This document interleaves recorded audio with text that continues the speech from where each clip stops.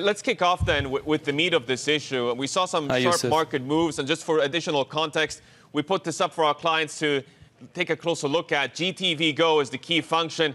The Italian bond spread over their Spanish peers at the highest level in 6 years. Do you expect Mr. Mattarella and his coalition partners to hold firm, perhaps setting the stage for early elections here? I think the likelihood of early elections in Italy looks as though it's been one of the trigger behind the relief rally we've seen in the euro, because the potential of new election at least increases the likelihood of a new government that could potentially be a bit more fiscally responsible.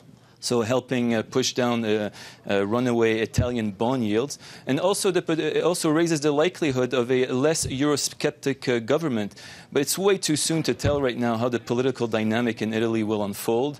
Not too sure. I mean, generally speaking, at this stage, political uncertainty in Italy remains elevated, and this is one of the reasons why we see a limited upside for the euro, at least in the near term.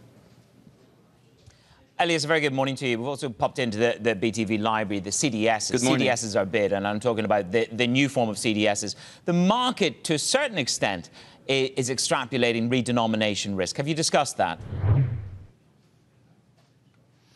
I mean, no, not really. I mean, I think if you look at the previous spike in Italian bond yields, have been really driven by the potential for fiscal proliferation by this coalition government. But with this coalition now essentially broken up, the risk of a destabilizing fiscal policy out of Italy has significantly been reduced.